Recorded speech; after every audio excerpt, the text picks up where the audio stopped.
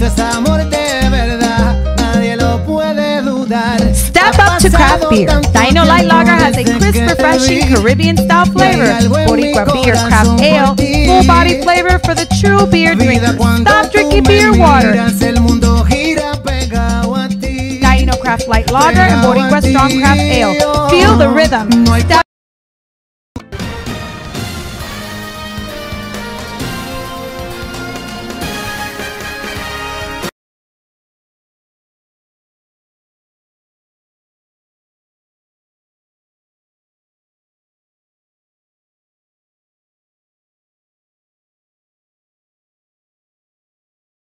Tap rooms are localized and they're geographic. The Hispanic community is much broader than one tap room.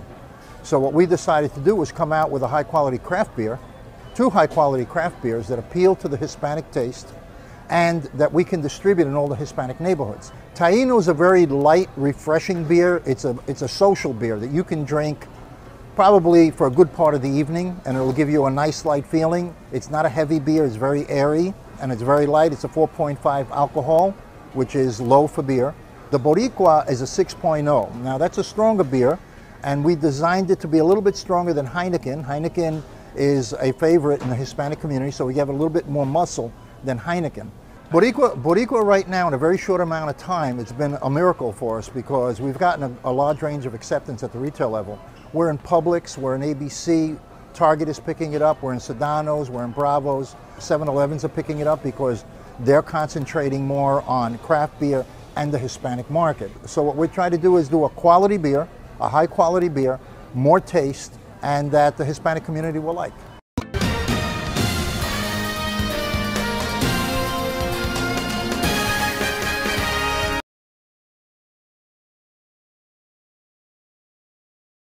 The video is disturbing. Here's ABC's Lindsay Janis.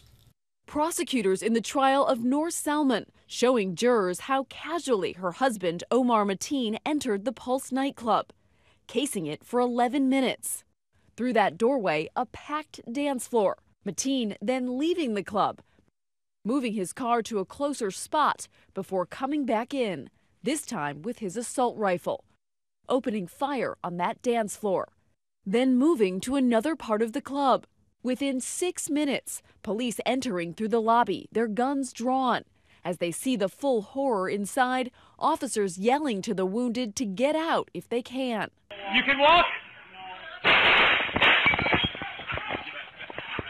Shot fired.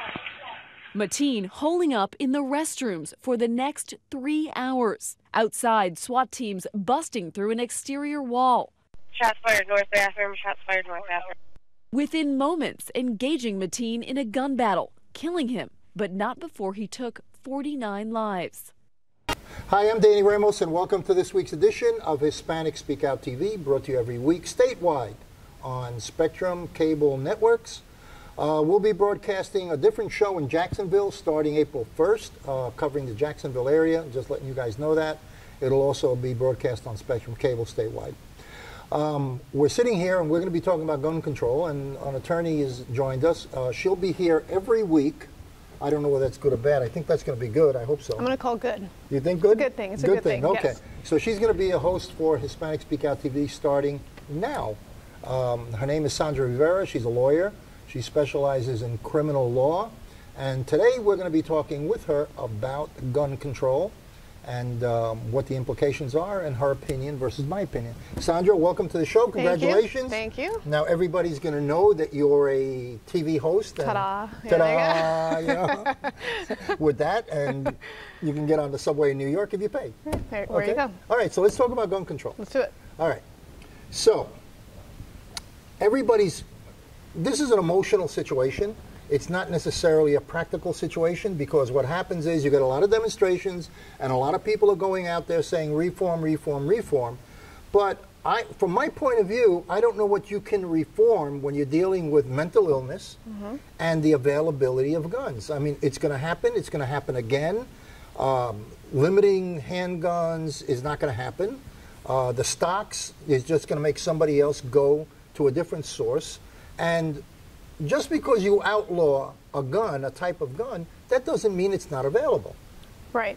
No, and that's exactly right. I agree with you there. We disagree on certain things, but I definitely agree that there is no foolproof plan to ending these mass shootings. You're right. The reality is it is going to happen again. It's going to happen more than once. There's no way that you can possibly eliminate all of the factors that go into the reasons why people do this. You cannot possibly protect every location, every building, every school, every airport. There's no way you can do it. But I think that having that action, moving in a certain direction to try and address some of the underlying concerns. You talked about mental health. That certainly is a concern. Now, there's a lot of people on both sides of that argument that say we need to address mental health. We need to get to these kids and figure out what the problem is and help them through whatever crisis they're going through. But the reality is, and you have to acknowledge the fact that a lot of people with mental illnesses are typically the victims of crimes. They aren't typically the ones who are out there committing these heinous crimes. Yes, if you do something like this, certainly, and nobody would disagree that there is something mentally wrong. This particular kid had mental issues. Absolutely. Now, we enter the concept of privacy with medical records, because I heard on television, well, before you, doctors should report, people who have mental illness or are being treated mentally, so that when they do the background check, it shows up that they have a mental illness. But you have a privacy situation with HIPAA law, right? Sure, absolutely. That you're not allowed to disclose medical records to the public. Right. So that would open that all up, and then you have issues of health insurance. You have all employers have access. Say, I'm not going to hire this person because this person went to see a psychiatrist or a psychologist. Right. So it opens up a Pandora's box, which it could be very terrible for people that might have gone to a doctor maybe once or twice. Right, it opens that door for subjectivity. I mean, the whole issue of assessments and evaluations of mental health is very subjective. Where do you draw the line? Does somebody, if you check off these 4 boxes, do you then prohibit those people from buying guns? What if they only check off 2 boxes? So where do you draw the line and determine this person is too mentally ill to possess a firearm, but this person isn't? And we saw that in the Las Vegas shooting. Nobody would have known that he had any mental illnesses. I mean, I don't recall reading anything that said he had diagnosed illnesses, that anybody said that they saw the signs coming that he would do something like this. He was actually very balanced, very stable, very wealthy. He didn't fit those factors of somebody who would do something like this. And, we'll never know in his situation what happened. Yeah. So, again, I mean... But what happens is you go from one incident, and they never came, like you're saying, in that particular situation, they were doing searching, what caused it, what caused it. I don't hear one TV show that said what caused it, right. what the break, and then all of a sudden, the new situation happened in the school, and everybody forgot that. They put that to the back burner because it's not convenient, because you don't have a solution with it. Correct. So now we're talking about, all right, so they put armed guards in front of the school. The armed guard decided not to go in. Right. And he told everybody else not to go in. Right. So how do you deal with that situation? That's a mental situation also. Right. There are too many factors that are going to leave us vulnerable to that.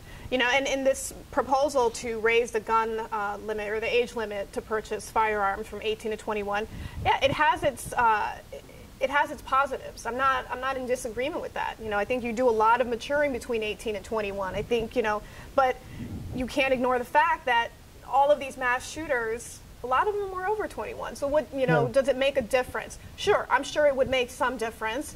Are you ever going to be able to calculate that and determine, because we raised the gun limit or the age limit to 21, we saved this many people? You're not going to be able to do that. But I understand there has to be something done to account for the fact that these things are occurring and that they're occurring in schools. I mean, those are, they're vulnerable. A lot of this is all a psychological comfort zone, politically thrust forward to make the public at ease that the politicians are doing something about it. Because the reality is, we're here on East Colonial Drive. I can walk out of this building in a half hour, okay? Tonight, I can go buy a gun on the street for $600 or $400. Right. Okay? An 18-year-old or a 16-year-old can do the same thing. Right. So that's the fact that we have an underground market for illegal weapons being sold is going to continue, and it's not going to stop. It's just not going to stop. It's not. But I think in a lot of these mass shootings, a lot of these guns were obtained legally. I mean, they weren't bought on the black market. They had access to them. But my point is this. My point is they can lock up and they can say no guns, no guns, you know, freeze all the sale of guns in the entire United States. That's not going to change the underground market. It's just going to spike it. That's correct. Listen, it's the reality... it's going to increase the underground market. Absolutely. Well, the reality is you're not going to do away with the Second Amendment. You're not going to do away with firearms. It's just not going to happen. I think that there needs to be restrictions put in place. Look, I'm a mom too, you know, and those school shootings affect me just like anybody else, any other parent. You know, I don't want the idea that anybody could walk in with these firearms. I mean, just last week at Edgewater High School, they had to arrest another student for walking onto the school with a firearm. Nobody knows what his motivation was yet, but I certainly think hope with all the talk about mental health, that he's just not going to become another case on that docket, that, you know, possession of a firearm at a school, that somebody is going to intervene there and figure out what prompted him. Was this some kind of joke? Was this, you know, was he scared? Was he planning on something? You know, and so when we have things like that, that is what our schools need to be focused on, is these students who feel the need and who feel the bravado, who have the bravado to come onto school property with those things. I think that, you know, in the school situation, there is, and there has been, the school has always been a fishbowl. It's always been totally vulnerable for security. This gun thing, it's always been vulnerable for drug sales because there is no monitoring of that. So you can easily buy drugs in most of the schools. You know, there's because kids are carrying it in. You know what I mean? Right. So there hasn't been enforcement. There hasn't been the enforcement process in a lot of different levels in the school system. Sure. Teachers are not going to enforce the stopping the sale of drugs. You go to lunchroom, okay? You know, you can buy whatever you want, you know? So there's been, the tradition has been that school has been like an open place, very extremely open, and you can get away with almost anything. Right now, I know a school teacher who was teaching 3rd grade, and she came up to me and I had a conversation with her. She said to me, well, I had this 3rd grade kid come up and curse at me and tell me I can't do anything about it. What are you going to do? Send me to the office? Fine, no problem. Right. You know? So there is a certain degree of aggression on the student side. There's a certain degree of lack of control going on in the school system because we have gotten to the point where teachers cannot reinforce the management of a class. They can't take students out effectively and separate them. They can't because the parents come in and there's laws and all of this. So you can't do what used to be in my school, okay? They would pull you out and they'd let you have it, literally in my time. Now, you can't do that anymore. Right, and I can't say that, you know, I wouldn't want to see that happening to my kid either. All right, but there's absolutely no authority that a teacher has except for sitting up there and talking. Right. You know, they can't exercise authority. So there are so many weaknesses in the system. They're talking about, you know, eliminating, you know, we spoke about this before, about eliminating, you know, automatic weapons. So I have guns. I'm a registered gun owner. Okay. I have a pistol. It's a Glock. It holds 16 shells in it. It takes me less than 2 seconds to replenish my magazine. Literally, I can put 4 magazines on my belt, have over 100 bullets, and it go whoop, 2 seconds, less than 2 seconds, and I can pop that off like an automatic weapon. Bah, bah, bah, bah, bah, bah, bah, bah. And you know, it's funny, I researched that because we did have that conversation, and I was on the opposite side. I didn't know that much about handguns, and I did research that, and that's correct, that you can do as much or even more damage holding 2 Glocks than even an assault rifle. Where I stop short is, I understand, you know, our right to bear arms, and, you know, there's a purpose for handguns. A lot of people have them in their home for protection. I still cannot get my head around what purpose, other than mass destruction, does an assault rifle serve. A hunting rifle, I get it. You want to go hunting, you go hunt.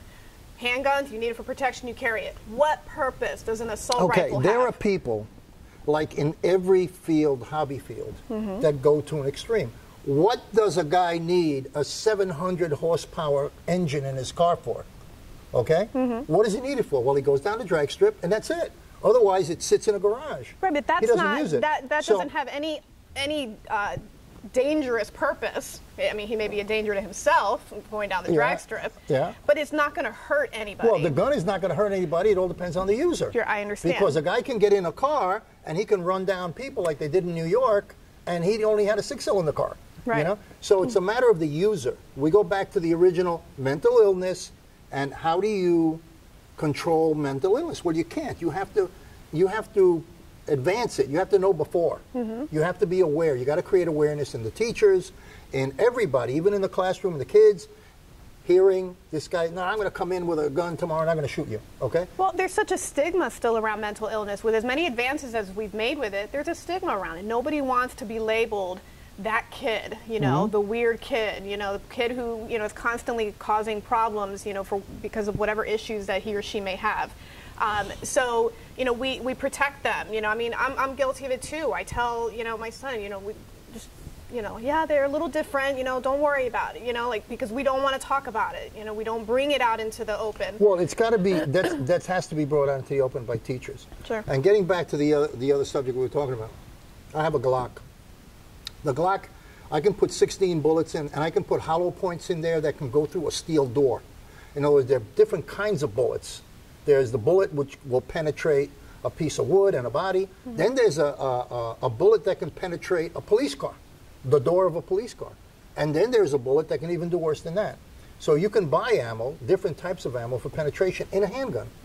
And then, like I said, you can pop off boom, boom, boom, boom, boom, boom, boom with a handgun. With 2 handguns, boom, boom, boom, boom, boom, boom, boom, boom. You know what I mean? Right. So it all goes back to the user. Yeah. It all goes back to identifying the person who may crack. And like you said, there are times that there is no track record on a guy. It can happen. Right. So a lot of this stuff that we're going through is all political, you know. It's all political, keeping people happy, you know, because you and I know they're never going to eliminate guns in the United States. People just want to make sure, they want to see that we're not ignoring the problem. Yeah. And so the only way to show that you're not ignoring the problem and just throwing your hands up in defeat is by passing, you know, new bills, House laws, you know, modifying certain things, you know, with the new bill that the governor just signed, you know, making certain modifications. And what was included in that bill? Well, like basically, the most important thing was raising the age limit to 21.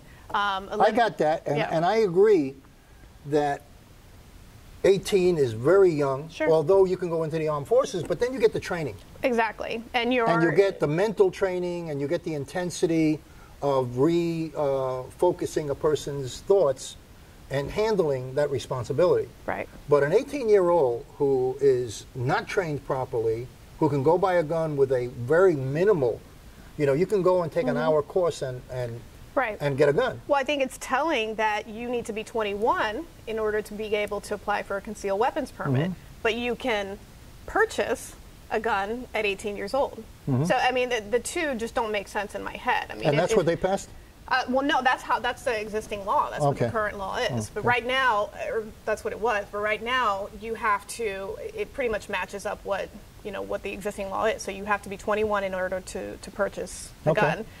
You know, and then there's this talk of. Are you for teachers carrying weapons? Trained teachers? I'm not. I'm not. I think. I've heard a lot of arguments about it, and I think one of the main things is, look, you know, I can be trained in a gun, but I'm not in those high-stress situations on a daily basis like somebody in the military or somebody in law enforcement. So I can have all the training, but if I'm faced with a high-stress situation like that may or may never happen, you know, I can only speak for myself. I'd probably be shaking like a leaf trying to hold a gun. You want me to be holding a gun? I think the safety measures have to be put in place. But again, it's training, because they're not talking about having people who don't have training. They're talking about people with military backgrounds that are teaching, they're retired. They're talking about retired police officers. They're talking about people who have been trained in security. So they're not just talking about any teacher. They're talking, at least Trump was. Trump was talking about people who have extensive backgrounds in handling firearms who are now teachers. And what happened in Parkland? You had a school resource officer who had all the training in the world. And what did that do? It didn't do anything. So, okay, so you've got a teacher who, you're going to run into a situation because the guy in that, he just didn't want to go in. You know, he didn't want to put himself in harm's way. Right. And not only that, he told everybody else not to go in. You know, if I understand, I heard the recording, and he said, stay away from the building to everybody. You know? So that's a poorly trained, and that's another part that you got to look at, is how are we effectively training police officers in small towns in small municipalities compared to the extensive training that other police officers get in major cities because they're urban and because they have a bigger budget. So, you know, your local police officer in a small town is not the same guy and facing the same issues that an urban cop faces when he's in New York City or he's in Chicago or he's in LA. Right. There's a whole defense mechanism that's different, you know? And so then in these small towns, what we can expect that, you know, we're more of a sitting duck than somebody in an urban. I think that you got to take the police department and you got to create a standard for training for weapons in situations of crisis. Because, okay, I'm a cop, you know, I go and have my Dunkin' Donuts and, you know, drive around in my car and give out a parking ticket. When a real situation comes up, this was a total failure of a local police department on doing their job. Because they were there specifically to protect the kids. Sure. That was a specific purpose. And they failed completely. Absolutely failed. They ran away. Right. They actually ran away. Yeah. You know? So what happens in those situations where, you know, you have one teacher in the school that is permitted to carry, and, you know, a shooter enters in another part of the school? You know, what does that do for my child who comes into contact with that shooter? Well, it's better than not having a cop or 15 minutes away or 10 minutes away or in the parking lot who doesn't want to come in. You're right, but what's better? The more people that are trained on premise, the better off you are. If you have 2 or 3 teachers that are previously been trained in military or whatever, you have a better chance of survival than you do of nobody. You know, you're just a shooting gallery. Well, and then if you implement certain safety measures within the school, whether it's, you know, safe rooms in each classroom, whether it's, you know, automatic smoke bombs that come out that can be set off if there's a shooter on school, something that could potentially... An automatic lockdown on doors. You push the button, all the doors in the classrooms, and reinforced doors so that it's contained. Correct. Having one teacher on the other side of the school who can take out a shooter is not going to do me or my child any good if my child is over here on the side where the shooter is. So it's a very difficult situation politically, mentally. You know, it goes into all the privacy laws of medical records, which is, you know, everybody is very sensitive about that. You know, because it involves your health insurance, it involves your employment. If your employer is paying for your insurance, and all of a sudden he sees that you're a higher liability, he might not hire you. Right. Or he might say, hey, you know what, we don't need you anymore because we're not, you know, we're not producing, you know, and get rid of them for some other reason. Right. But like I said, there is no verifiable link between mental illness, whether it's depression, whether it's anxiety disorders. There's no link to these shootings. I mean, nothing substantial. I mean, yes, anybody who commits these crimes, something's definitely off with you. These shootings are all a recent situation. You know, I don't ever remember going back years and years and years that there were mass shootings in schools. That all happened, I believe, in the Connecticut shooting when it really started. But there may have been one here, one there, but not mass shootings. This is, and everybody says that's because of assault weapons. I don't think so, because you don't need an assault weapon to do assault weapon damage. Right. You know, you just don't. Right. No, I mean, there was I recall reading an article about a mass shooting in Australia. I can't remember what year it was, but it was before, you know, it started becoming, before it started becoming an issue here. But it was in a school in Australia, and, you know, they took a more dramatic approach. They eliminated all guns. So the argument was, you know, well, there you go. We have no shootings now because we eliminated the guns. I don't think it's going to happen here. But, yeah, these things have been going on, whether it's guns, whether it's knife attacks, whether it's vehicle attacks, you know, acid attacks. There's always that element of the population that is a little deranged, that they're going to want to hurt other people. Or a terrorist, like the car thing in New York. Exactly. The guy didn't shoot anybody, but he hit 17 people or 16 people with a car. Right. So almost anything can be used as a mass murder weapon, almost anything. Sure. It's all dependent upon the person. The person is the person that uses the weapon. The person is the person that uses the car. The weapon does not use itself. Right. But proper training and awareness is very important. The 18-year-old thing, I think, is right on the button. Yeah. I think that, you know, 18-year-olds are not mature enough, like you said, unless they get very specific military training. they're not mature enough to have the responsibility of a weapon. Right. You know, there's too much of a tendency to fool around, you know? Absolutely. Yeah. I mean, and we haven't even touched on, you know, the workplace shootings where those aren't even, I mean, they're random to a certain degree, but they're not random in the location, you know? Yeah. And, I mean, those have been happening. I think we live in a society that has over 300 million people. That's like saying, okay, nobody's going to catch a cold. Mm-hmm. You know? Of course it's going to happen. Right. It's just going to happen based upon the sheer volume of people that we're dealing with in this society. You're going to have people that have cancer. You're going to have people that are going to have all kinds of illnesses. You're going to have people that have car crashes. I don't know how many people die a year in car crashes, 30,000 or 40,000 a year. So what do? You want to solve it? Eliminate cars. Right. You know? Just eliminate cars. You know? I mean, look, I don't, I'm not a gun person. You're a gun owner. I'm not, guns don't do it for me. I'm not a gun enthusiast like a lot of people are collectors. Okay? I'm not a collector. But I have 2 guns. And they're strictly used for the potential situation. I remember a time, and I never forgot this, I saw the interview of a woman on television years ago, and she was a licensed person, and she left her gun in the car and went to have dinner with her parents in a restaurant. And she left the gun in the car, okay? A shooter came in and shot 18 people, okay? Wow. Including her mother and father and her. She lived. Her parents died. And she, in that interview, said, if I would have taken my gun in, I might have saved half of those people, including my parents. But she left the gun in the car. Right. You know? She could have responded.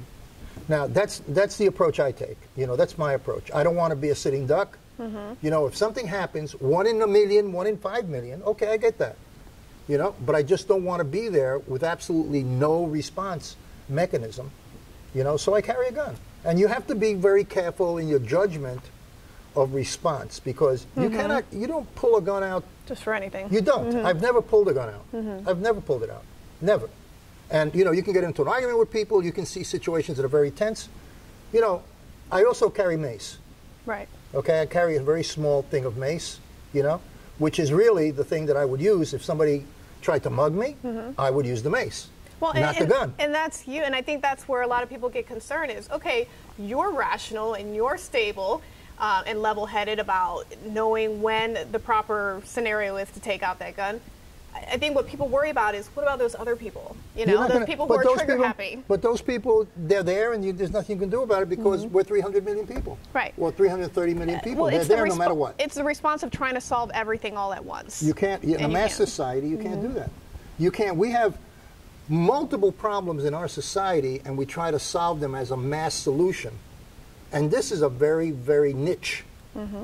It requires a massive amount of effort to try to solve a very a problem that takes an hour, a half hour. And it's going to be very difficult to do with all of the ramifications of legality. Right. Well, I mean, and if it hasn't happened yet after all of the school shootings, I mean, I thought after Sandy Hook, I mean, that was it, you know, that nobody was going to stand for that. And what happened? That kind of faded into the background. Just like the last one in Vegas. It just faded into the background, now the next one. And we're going to be talking about another one. This one is going to fade into the background. Oh, we passed the law. What did the law do? There's going to be another occurrence, and this law that they just passed is not going to do anything to prevent that. It's going to happen.